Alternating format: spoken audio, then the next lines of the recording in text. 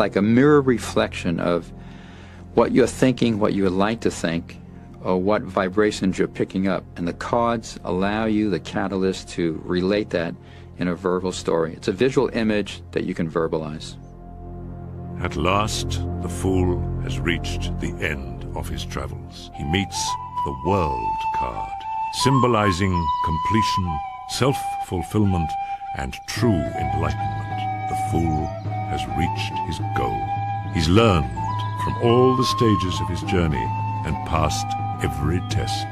In a reading, the World is a wholly positive card suggesting happiness and resolution. It symbolizes full knowledge and, finally, comprehension. Complete understanding of how the tarot works still eludes both querents and readers.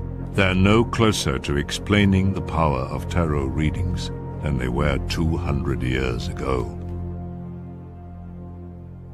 They work. I've seen them work. I don't know why they work. What probably appeals to me most is that they're as mysterious as the cards themselves. Why it happens, why I can do a reading, why the readings make sense, I don't understand it. Most people don't understand it. But the people who do it find that it works. It's enough intuitive nature in the cards and the allegorical imagery that can combine to form a story.